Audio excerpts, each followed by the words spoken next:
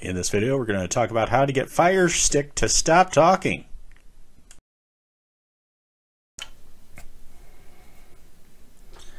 Hi, this is Mitch again with Streamers World. Today we're gonna tackle a problem that you might have with your Amazon Fire TV where it won't stop talking.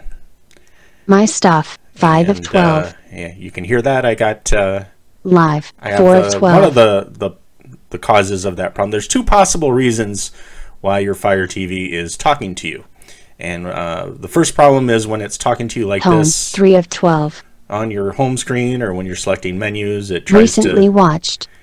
name Home, everything you're home, doing, 3 of 12. and you just want it to shut up. What probably Use happened... left and right to move between items. Okay, thanks, Fire TV. Stop talking. What probably happened is you press the back and the menu button. The menu button's the one with the 3 lines. Back has the arrow where you back out. When you press those two buttons simultaneously for about 5 seconds, it turns on a feature called Voice View, and you can just press those two buttons again, press and hold back and menu. Voice view exiting. And I did it, and it says Voice View exiting. So now it no longer talks to me, which is great. We're out of it. We've got it to stop talking to us. You can also disable it under Settings and Accessibility and Voice View. We already turned it off, but you can turn it off and on here as well. So that's one of the reasons why your Fire TV might be talking to you. Another one might be audio descriptions are enabled, and it's commonly a problem in the Prime Video app, and I'll show you.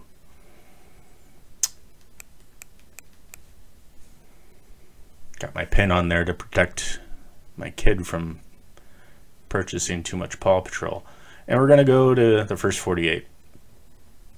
And not every video will have this option, and it varies depending on the app you're using. And now he's so prepared for retirement, Ben is feeling totally zen. So we have That's the planning effect options from Fidelity. Here, and we'll shut off the audio there.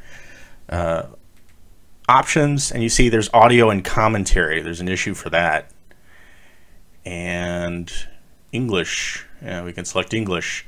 This option will sometimes, depending on the video that you're playing, will give you commentary during the video.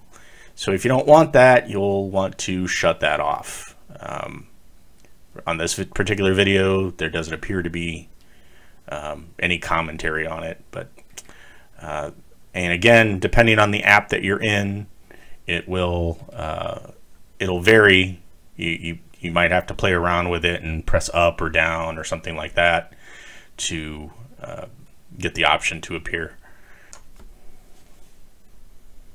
So I hope this video has helped you. I hope it helped you make your Fire TV shut up when you don't want it to talk to you.